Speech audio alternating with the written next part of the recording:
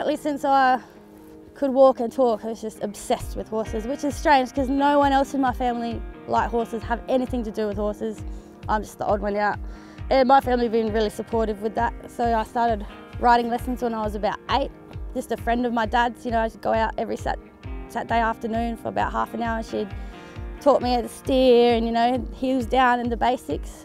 After being at Sam's for a couple of months, Sitting Bull came into work, and as soon as I saw him, I just fell in love with him. Hey Bull, he's my boy.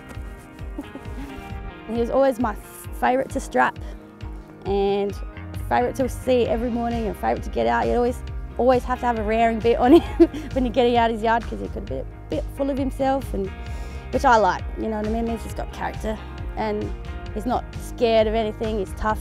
Well, I remember thinking to myself, what's going to happen when he retires? I'm going to be so sad. And I almost got a tear in my eye thinking about him not being around. So then I thought I'd better say something to Sam, like, I do definitely want him when he's done. He's like, oh, he was surprised.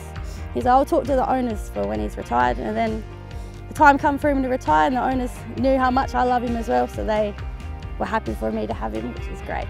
The assistance package, because I saw it advertised, I think it was on Facebook or something, and I thought, I wonder if that's something that I could get after recently getting him. So I applied that day, and I actually got an email back from John the same day, which was really good. And it's been really helpful for someone like me who actually hasn't owned a horse since I was about 16. So, but there's just a few certain things, you know, that they recommended, like the feed and the supplements to put him on, and he loves it, and he's looking and feeling really well. So it's been very helpful.